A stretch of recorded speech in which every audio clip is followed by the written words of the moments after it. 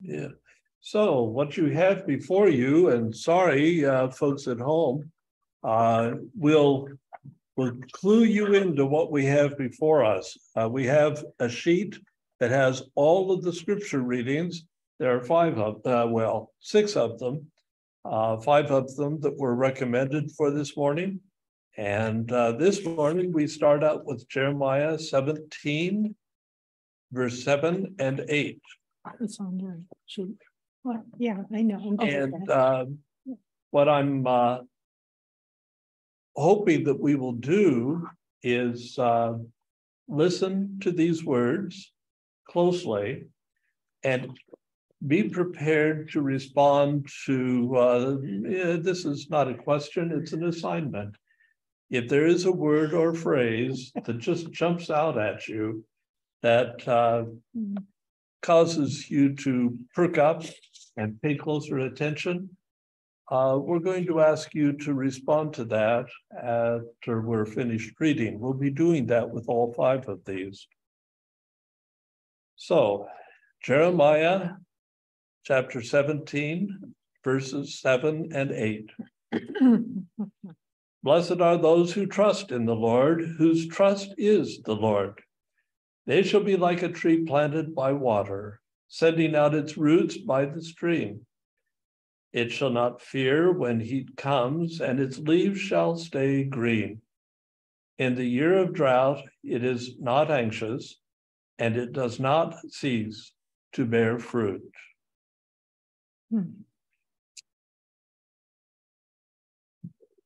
Anything that leaps out at you? A word or a phrase? Not anxious. Yes. Not anxious, yes. Not anxious. And why is it not anxious? Because it knows that water is right there. Just the way we know that if we're present and open, God is right there. Mm-hmm. And the other one that jumped out to me is trust. It seems like trust came up recently at our class that was just before the elders meeting. And I think that that trust and trust building is so essential. Uh-huh. Ladies, you two, anything to say? Nothing leapt out at you, huh? Okay. This Bible study today is a different style than what you usually get from Steve and me. And it's more about our response to the images that Rebecca has suggested for our study. The next one is Isaiah 55, 8 through 13. And I say that again, Isaiah 55, 8 through 13. So that you can look it up if you want, but you may prefer simply to listen, eyes closed if you want even, and let the images form in your head. I call it the mental movie.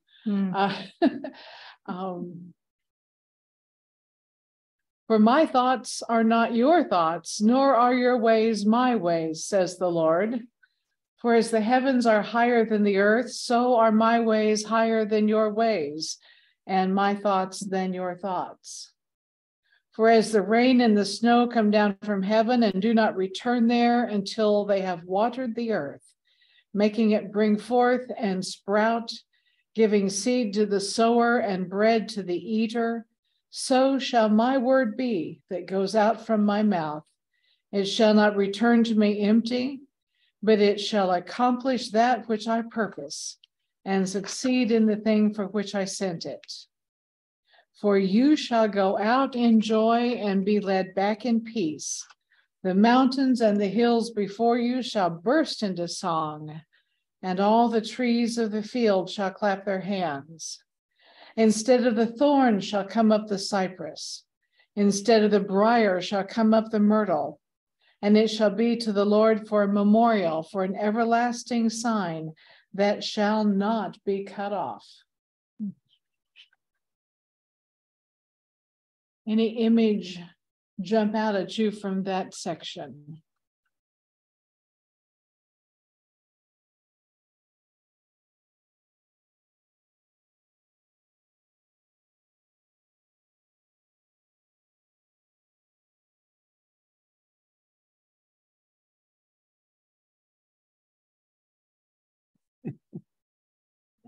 For me, it was the, so shall my word be that goes out from my mouth, it shall not return to me empty. But what really stood out was it shall accomplish that which I purpose. God's purpose will be fulfilled. Mm-hmm.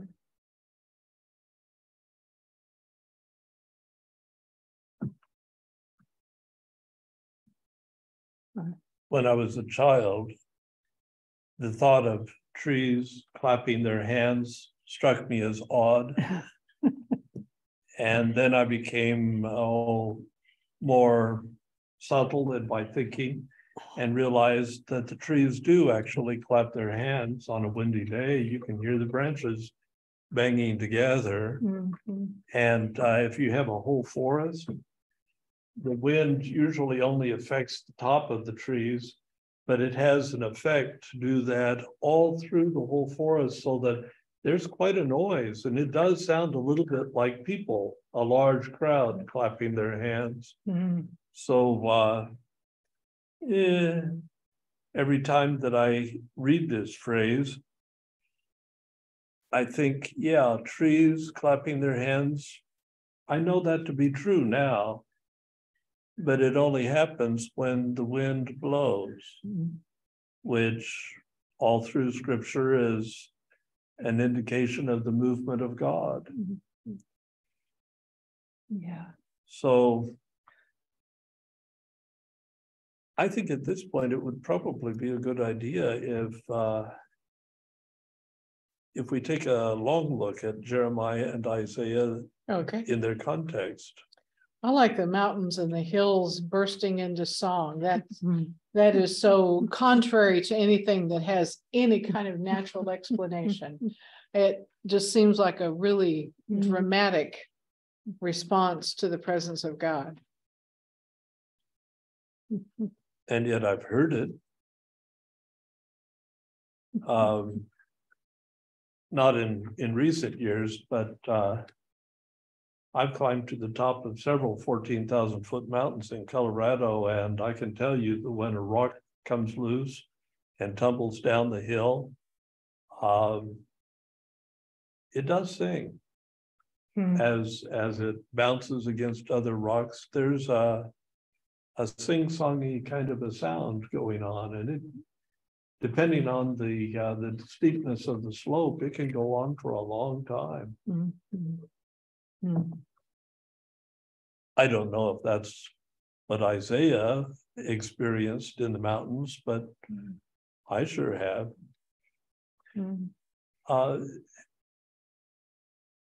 We're yes. Here's Cheryl.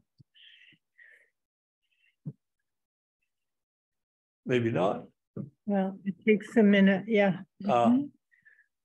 Welcome, Cheryl. Oh, she can. Yeah, she can hear you. Yeah. Good morning. So the important thing about these two passages is Jeremiah and Isaiah are speaking to the situation of a whole nation collapsing due to the invasion of Nebuchadnezzar and his army from Babylon. And so everything is coming apart at the seams. The prospect of losing themselves as a nation is all caught up in what Jeremiah is helping the people to understand. This passage in Isaiah is written beginning at the end of that 50, 60-year period of time when they were in exile in Babylon. And now the prospect of going back home is what is being spoken to. In either case, it's trusting in God and knowing that we, like trees, are to bear fruit, even in the worst of times, or we are to be immovable, getting our nourishment from the waters of God, the movement of God in our midst. Even in the worst of times, we do not express worry, we express joy at knowing that no matter what, the presence of God is with us. Does that kind of cover it? Maybe? Yes, I think that's sufficient. So now we get into Matthew. And again, we have talk of trees. It is our 75th anniversary theme. Yeah. This is Jesus speaking. It's one of his parables. He put before them another parable. The kingdom of heaven is like a mustard seed that someone took and sowed in his field. It is the smallest of all the seeds, but when it has grown, it is the greatest of shrubs and becomes a tree, so that the birds of the air come and make nests in its branches. What word or phrase leaped out at you?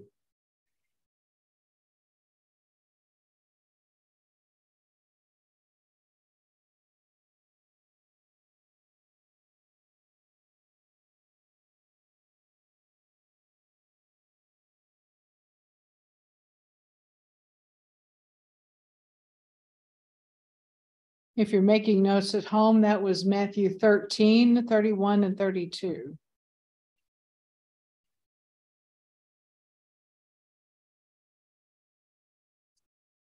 There's nothing there?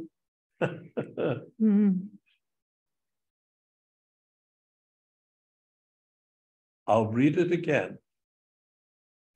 He put before them another parable. The kingdom of heaven is like a mustard seed that someone took and sowed in his field. It is the smallest of all the seeds, but when it has grown, it is the greatest of shrubs and becomes a tree, so that the birds of the air come and make nests in its branches.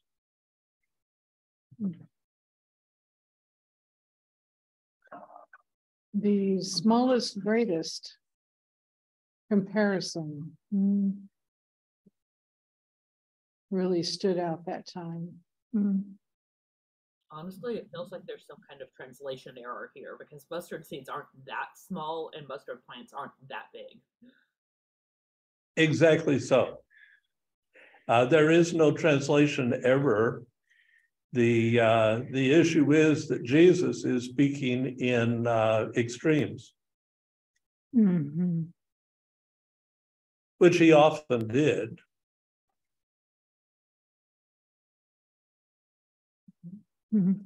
Mustard doesn't actually ever become a tree. So why did Jesus say that?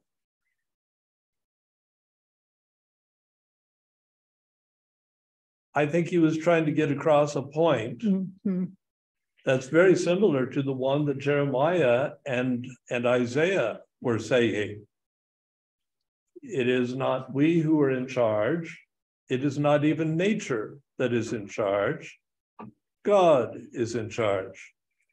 And the kingdom of heaven goes from extremes, starting out very small and becoming unexpectedly large, not by any effort of our own.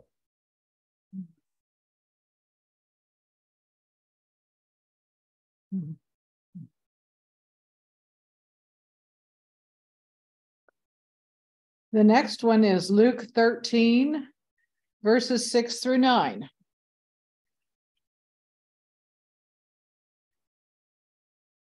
Then Jesus told this parable. A man had a fig tree planted in his vineyard, and he came looking for fruit on it and found none. So he said to the man working the vineyard, "See here, for 3 years I have come looking for fruit on this fig tree, and still I find none. Cut it down. Why should it be wasting the soil?" And he replied, "Sir, let it alone for 1 more year, until I dig it around it and put manure on it. If it bears fruit next year, well and good. But if not, the Greek text actually ends right there. Most English translations finish the sentence to say, but if not, you can cut it down. I think what we have here is the gardener doing, if not, and Luke just didn't know how to spell a shrug of the shoulders.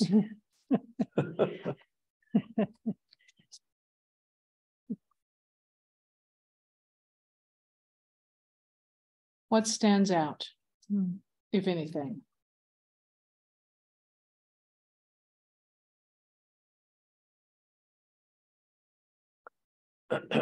Our grandson would say manure. Only actually he spells it P-O-O-P. Yeah. He's fixated on poop. He's in kindergarten, and it's one of the first words he learned how to spell. Yes. Totally normal. Nothing more interesting and funny than anything having to do with poop for the age group. Yep, Yeah. exactly. Learning how bodies work. When we moved here 3 years ago,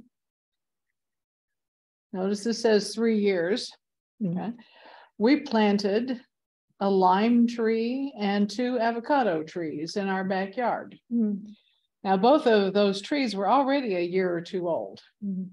They were fairly large pots. The lime started bearing last year.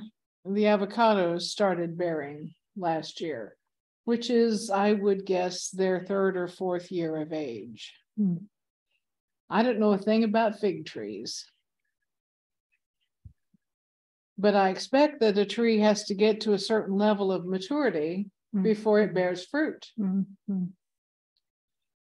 And I wonder if that owner doesn't know that. Or he's anxious. And is wanting it cut down because it isn't bearing soon enough when it just isn't yet time. Yeah. Yeah. And I suspect that the gardener does know that. And is very diplomatic. And expects to see fruit in the 4th year. And so says to the owner, let's just give it 1 more.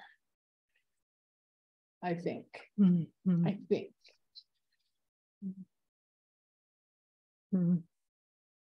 Rather than confronting the owner's ignorance, which would have got him nowhere anyway. Yeah. Yeah, exactly. Yep. Let the owner figure it out.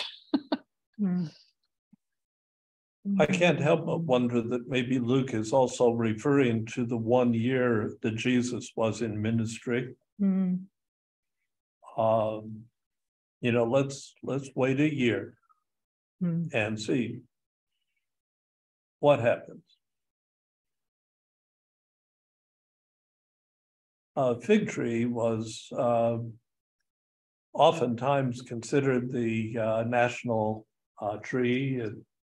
It was held as a symbol of Israel and often appeared in a lot of the artwork, bas-relief carvings into stone and that sort of thing. It's, I think, probably the reason why in another place Jesus curses the fig tree because it bore no fruit. It's an interesting choice, fig tree. And again, what we have going on here is fruitfulness.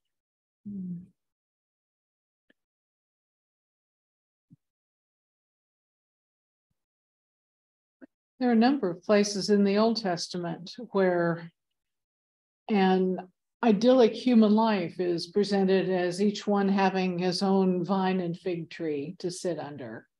And here we have the fig tree in the vineyard. I don't know if that means anything or not, but just occurred to me, that connection. Mm-hmm. Mm-hmm.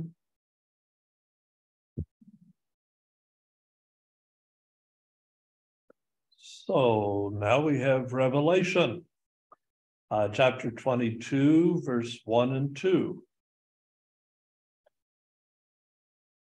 Then the angel showed me the river of the water of life, bright as crystal, flowing from the throne of God and of the Lamb through the middle of the street of the city.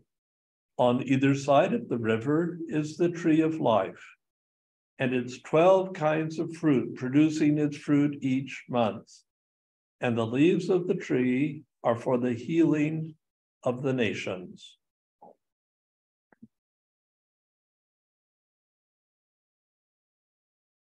Anything leap out at you? 12 kinds of fruit, a fruit for each month. On a single tree. On a single tree. And you've probably seen in seed catalogs and plant catalogs that they advertise trees that have been grafted to have all these different fruits. I never tried to grow one, but it seems. What's that? A fruit for each tribe. Each tribe of Israel. Oh, one for each tribe, yeah. Yeah. 12 tribes, the 12 disciples. Yeah. 12 is, Yeah. like a really significant number. The healing of the nations kind of just pops out to me in a kind of Lectio kind of way too. Yeah. Anything else you'd say about that healing of the nations?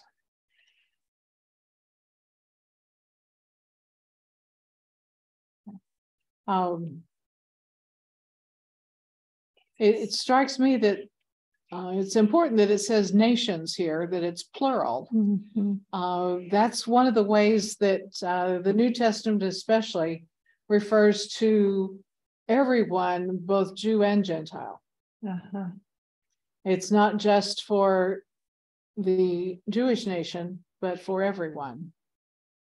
And the 12 kinds of fruit, one each month, is a tree bearing year round.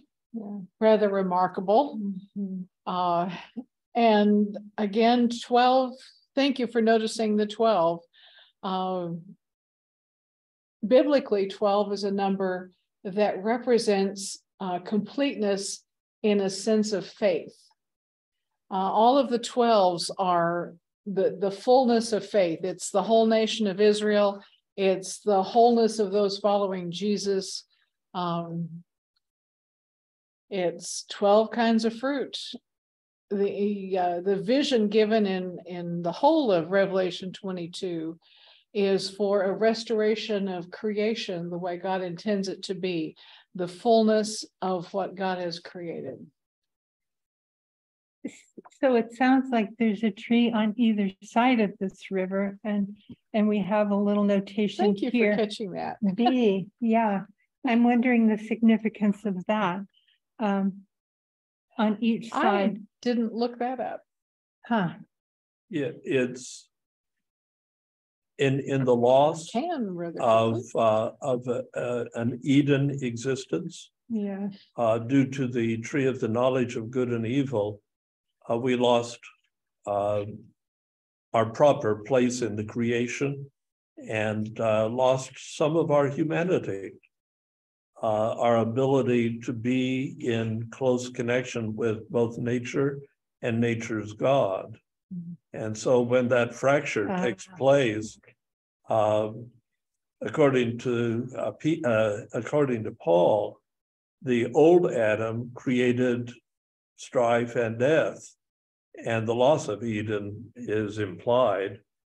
But he promises that with Jesus Christ, we have a second Adam, a new Adam. Mm-hmm. And the implication of that is a new Eden, mm-hmm. which I think that it would be fair to say that Jesus was referring to a renewal of our relationship when he talks about the kingdom of heaven or the kingdom of God, as some of the Gospels have Jesus saying, It's the old order that God intended with Eden is now possible to us. And that's what John is writing about in Revelation. It's interesting that there's one tree and it's on both sides of the stream. Try and draw that picture in your mind. Yeah. Well, I have gone to the same website that I copied from, and it does not include the footnotes Yeah. in the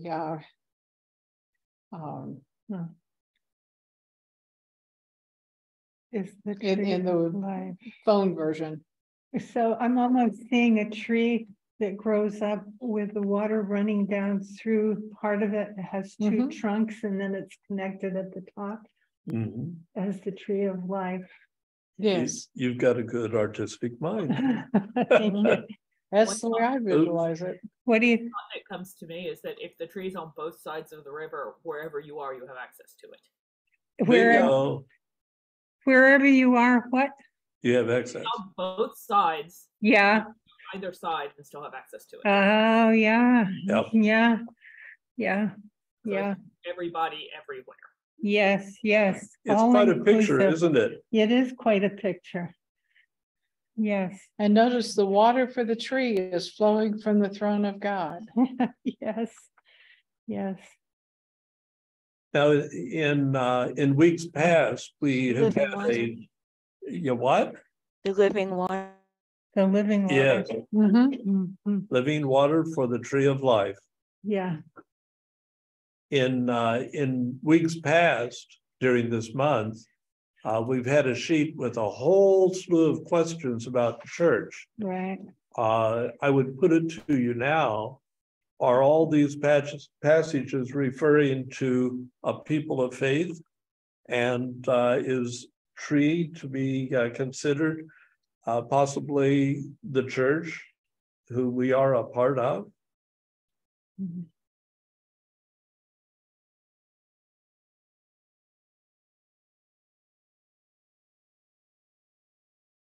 Where is that part? A very talkative group today. Yeah.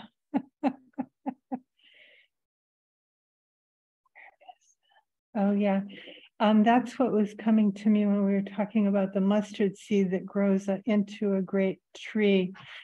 Then the birds of the air come and make nests, in a way. That was speaking to me of church. It's a place where people can come and make nests and be sheltered. And live more, hopefully more fully. Yeah, with less fear of the predator. Yeah.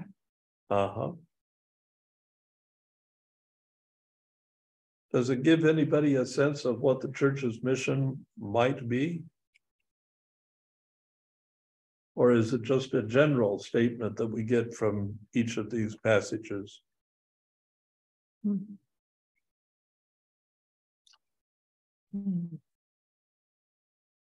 I look at the Jeremiah text. Jeremiah 17, 7-8, Cheryl, since you weren't here at that point. And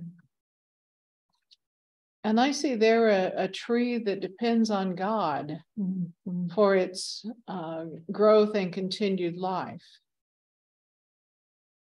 I think that's part of the point of most, if not all, of these passages is that the growth of these trees does not depend on anything from us. It depends on the living water, metaphorically anyway, that comes from God, and it comes from God's plans, not ours, as the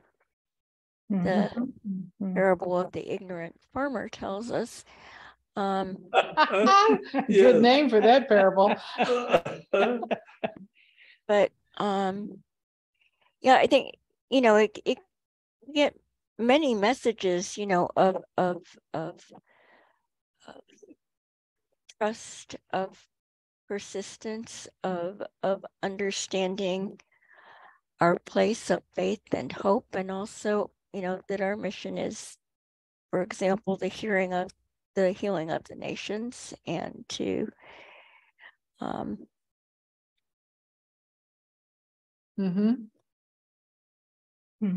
consider God as the source of all things for the restoration of the kingdom according to God's will.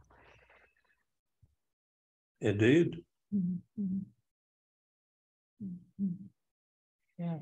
It reminds me of this statement that is on the banner out there about sharing. I can't quote it. I bet one of you can quote it, but I can't. Oh, something about sharing Christ's welcome. Yes, sharing Christ's welcome. That's what it is. Yeah, yeah. And that leads into what you were going to share at the very end of this. We ready to go there? I think we are. Okay. Rebecca had selected the tree images you've heard so far. Okay. And I'll review those, especially for those at home who don't have the copy that we printed and passed out. Jeremiah 17, 7 through 8. Isaiah 55, 8 through 13. Then Matthew 13, 31 and 32, that's the parable of the fig tree. The parable of the ignorant farmer is Luke 13, 6 through 9. That's a really good name for that. Revelation 22, 1 and 2 is the tree of life in the middle of the street of the city. But there's one more tree that Rebecca's instruction said, and any other trees that we wanted to talk about. So we do have one more. And if you're here and looking at a printed page, I've got an excerpt from it included there. It's Jesus' family tree, which is Matthew 1, 1 through 17. And I thought it was worthy of inclusion in talking about trees and what they might have to say about church. Okay? Because Matthew's genealogy varies from the standard genealogy that was done at that time. Genealogies, and I'm a genealogist. I've been working on family tree for 55 years. Okay. I started when I was about 12. I caught the bug from my aunt. And it has grown a long time. But family trees have a standard form. Okay. And in Matthew's day, they began at the top or the bottom, didn't matter. It could be Joseph, the son of so-and-so, the son of so-and-so, the son of so-and-so. Or it could be, let's see, Abraham, the father of Isaac, Isaac, the father of Jacob, and so forth. All the begetting that you might be familiar with from the King James Version. Okay. They went either direction. They only included the men. The fathering was the only thing important. The woman was considered to be a vessel, but not to contribute, genealogically speaking, genetically speaking. Those two words are related, by the way. Okay. And so we have Matthew's genealogy, where I have highlighted, I've boldfaced some of the names that you will undoubtedly recognize.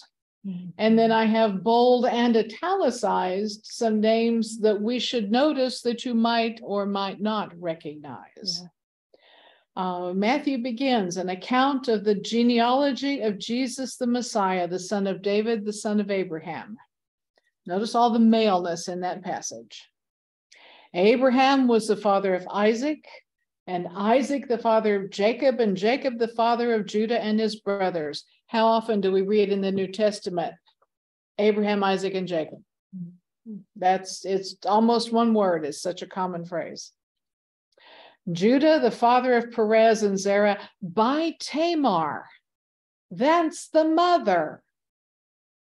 and Perez the father of Hezron, and Hezron the father of Aram, and Aram the father of Aminadab, and Aminadab the father of Nahshon, Nahshon the father of Salmon, and Salmon the father of Boaz, by Rahab, mother again. Boaz the father of Obed, by Ruth. Obed the father of Jesse, Jesse the father of King David. And David was the father of Solomon by the wife of Uriah. Interesting way to phrase that, especially. And Solomon, the father of Rehoboam, and Rehoboam, the father of Abijah, and on it goes down to verse 16. And Jacob, the father of Joseph, the husband of Mary, a woman again, who bore Jesus, who is called the Messiah. Now, why would Matthew include all those women? Any thoughts?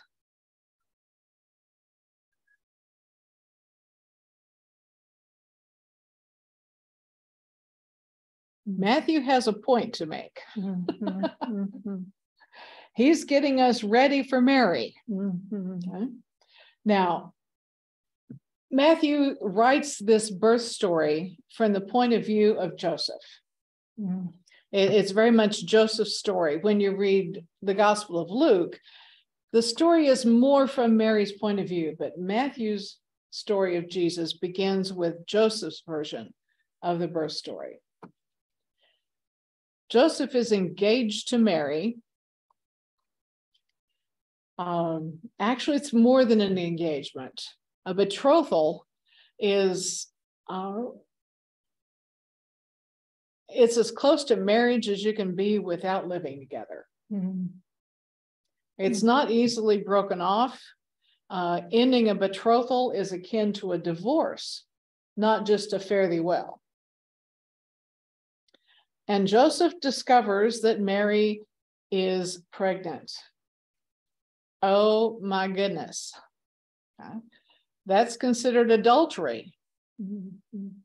Not simply she cut somebody else's eye. It's considered adultery, which is a violation of the marriage contract. Now, he doesn't know anything of what has happened to her, except that she's found to be pregnant, which means she's already showing. And so as Matthew tells this story, he's getting us ready for what appears to be adultery and an illicit child. Okay. Tamar, she was married to one of Judah's sons. That son died. Was she married a second time? Two sons? Okay, yeah, I was thinking so. Consulting my Bible dictionary right here at my right hand. I haven't looked this closely at that detail. So she'd been married twice to two of Judah's sons. When the first died and they had no children yet, Israelite law, the law of levirate marriage, is that Judah had to give her the next available son in order that Judah's genealogical line gets carried forward. And that's how Tamar has Social Security. Okay? Is that she has a son to care for her in her old age, if she lives that long. Life was hard. Okay. But Judah, having lost two sons already, who were married to Tamar, is reluctant to provide a third one for her, even though it is required of him by the law of the day. And so she's bereft. She has no resources. She dresses herself as a lady of the evening and goes out to the area, the road where such women find their business, their clientele. She seduces Judah. And she does it several times until she is carrying his child. and she solicits from him a token of affection. When the child is born, then she goes back to Judah carrying that token that he recognizes as his own. Child must have left in order to come back to church. Maybe. Maybe, yeah. She goes back to him with the child. He says, oh, no, it can't be mine. You have lots of men. No, you are the one. You are the father. Here's the token. Oh. Oops. Well, that's where Perez comes from. At that point, Judah realizes his own sin in casting her out that way, and marries her himself, takes her to him as a wife, and they have a second child. Salmon, the father of Boaz, by Rahab. Rahab was the, again, lady of the evening, Canaanite, not Israelite, who sheltered the Israelite spies when they were sent to scope out the promised land. Can we move in here or not? She's the one who sheltered the spies and is adopted into Israel and married. Salmon becomes the father of Boaz. Boaz, the father of Obed, by Ruth. You know Ruth's story. She is a Moabite woman, again, a foreigner. I need to move this along. David, the father of Solomon, by the wife of Uriah. You know the name Bathsheba. And you may or may not know the story behind it. Bathsheba was married to Uriah. Uriah is a leader of some of the army. He is away with the army when Bathsheba catches David's eye.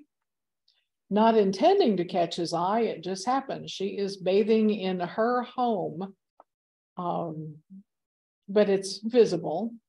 It's David who should not have been looking.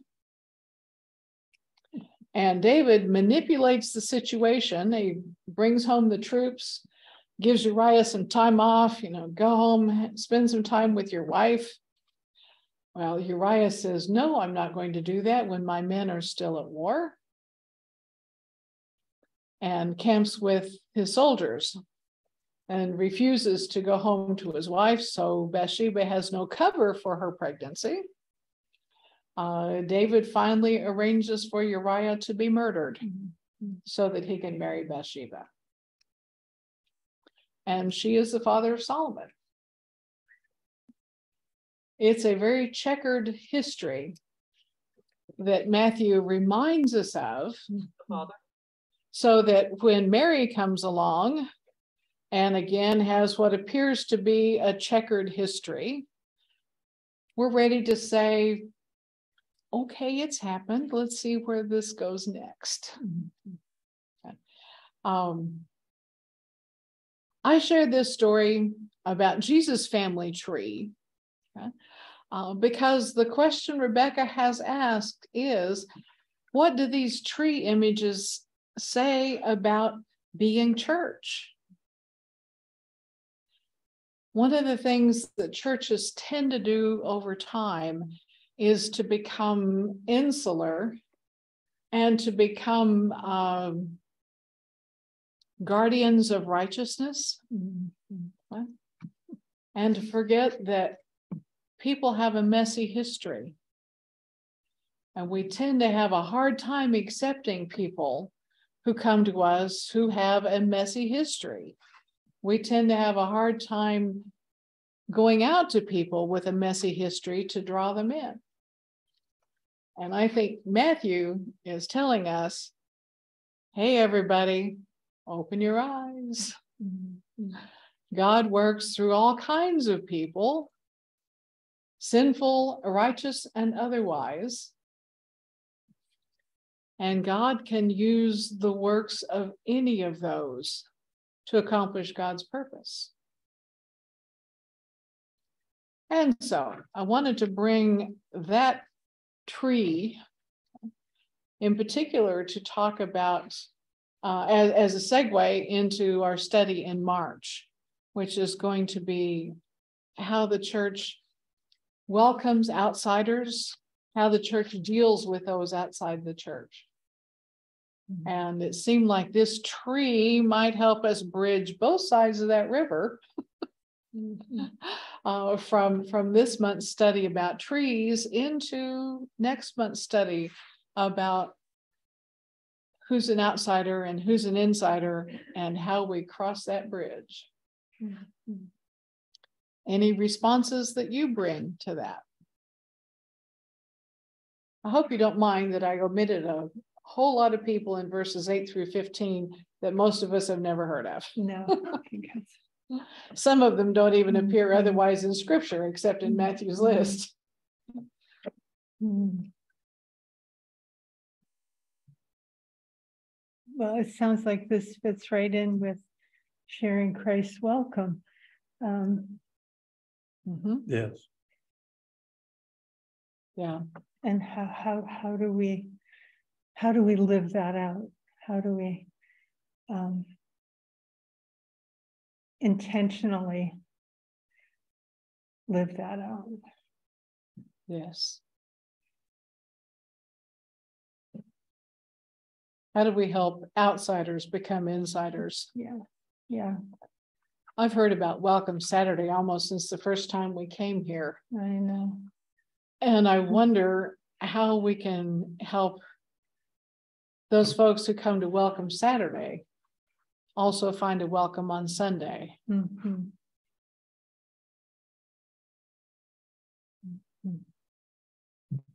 It may be an impossible task, but I think it's worth thinking about. And I think it's happened on and off since we've been doing Welcome Saturday. We've had people come, we've had people participate in our worship service and talk about their experience with Welcome Saturday. Yeah.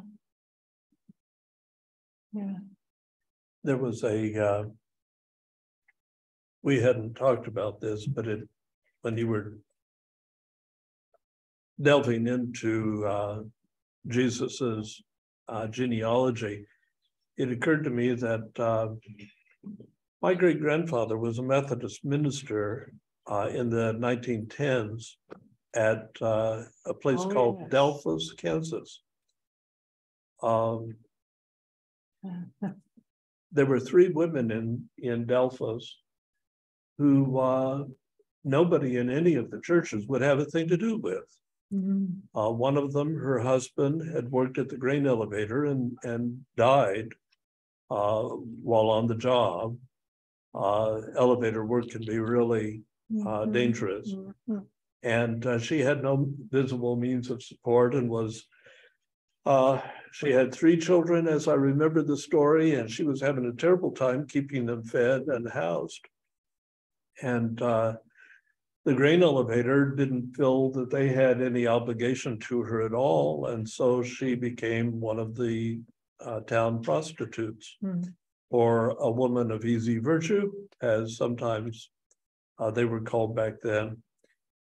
There was another. Many times now they're called sex workers. Yes. Because if there weren't customers, there wouldn't be workers. Exactly. There were 2 other women who were also involved in prostituting themselves for equally, I mean, they would not have been prostitutes, but they were destitute. And the community did nothing at all to welcome them into community life and to care for them as the church or a small town ordinarily would. They were left to basically just scramble for whatever they could do, and prostitution was the only thing available. And then my great-grandfather arrived in town serving the Methodist Church. One of the things that the chief elders of that congregation told him they wanted him to do was to drive away the embarrassment. Oh my. And so he did. He took the discretionary fund that was available to him to help take care of hungry people and, you know, whatever. People in need. And every Saturday in the afternoon, he would go to those three women and would give them $10, which was a lot of money back in the 1910s, and would tell them to take the night off. And he would tell them that they were welcome to services the next morning at the Methodist Church. Well, they never really felt comfortable coming to church, but they very much appreciated the fact that at least one of the ministers in town cared. He did more than that. But when it got out that the discretionary fund that came out of the offering plate was going to the three prostitutes in town, that's not what the elders of the church intended. They wanted those women to be driven away.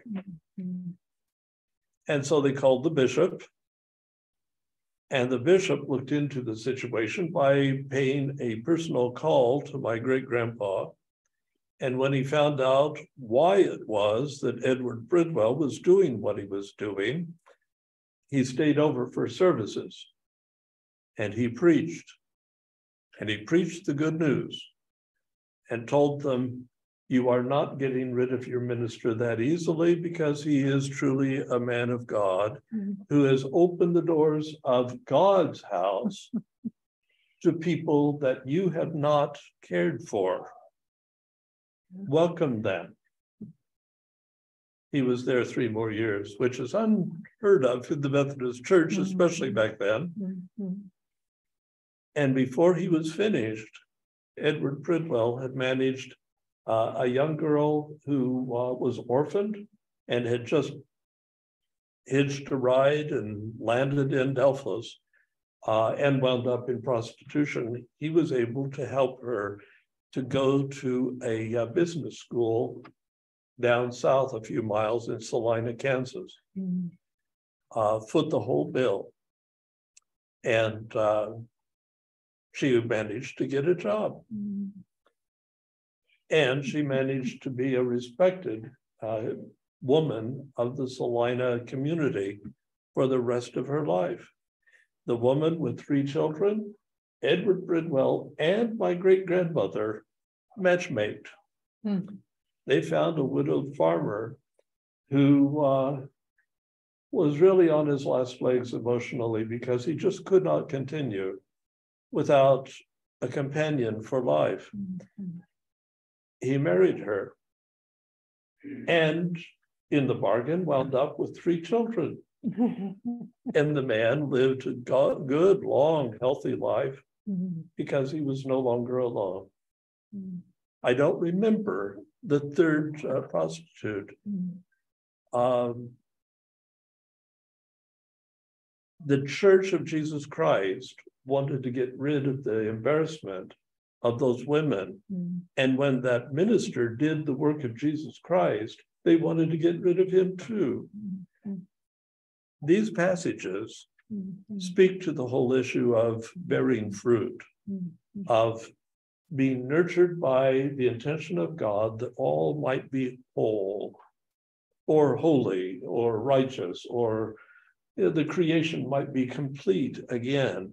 Whenever we withhold welcome, whenever we withhold support, whenever we allow our anxiety about what will people think to become the predominant reason for our action or inaction, the end result is we wind up being like that tree that wasn't there long enough to bear fruit. Only no amount of manure is going to help, because we perceive the manure not to be nourishment, but to be the embarrassment that causes us to close down and die. Yeah. I'm glad I thought about that story. I haven't thought of it yet in a long time.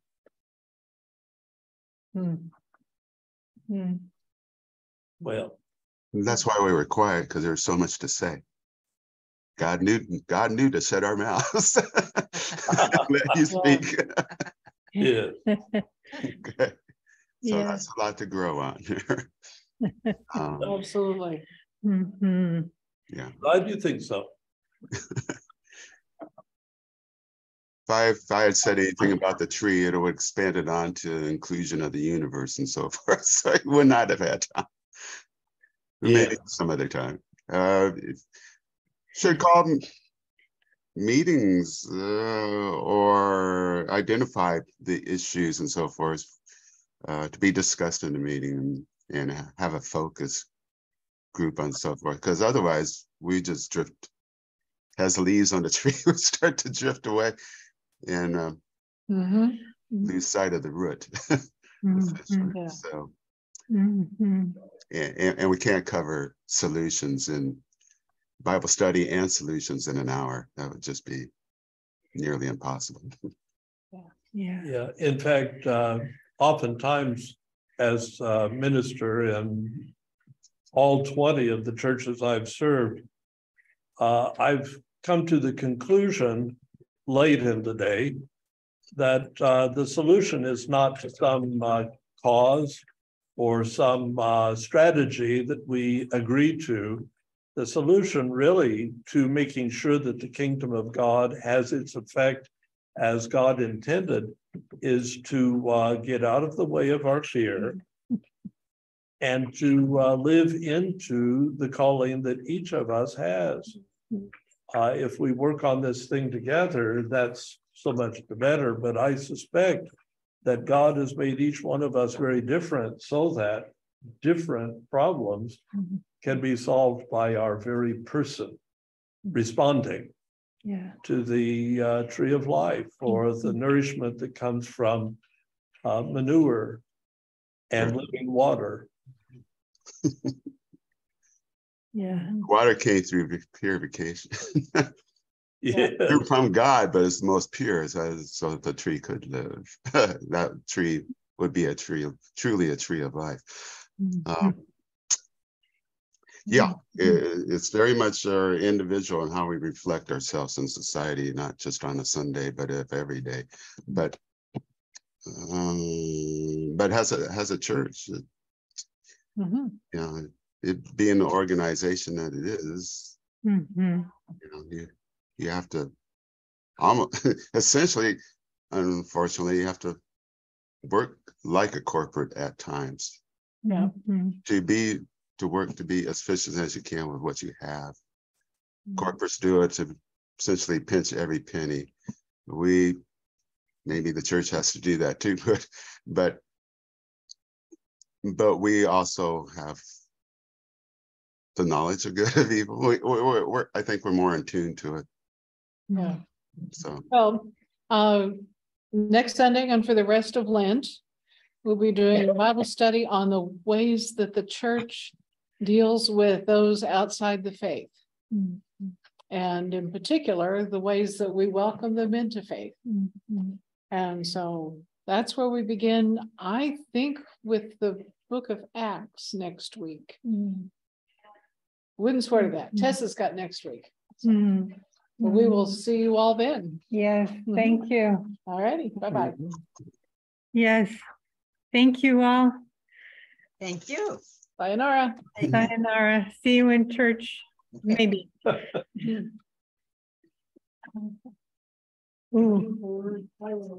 Oh, what did I do? What? Here we go. Who is that old man there? You mean you? The only man I see in the picture. Yeah, the other man we didn't see. We just heard. Yeah. Bill? Yeah. Bill is kind of sitting in the shadows off the edge of the screen, isn't he? Yeah, he's a daddy. Yep.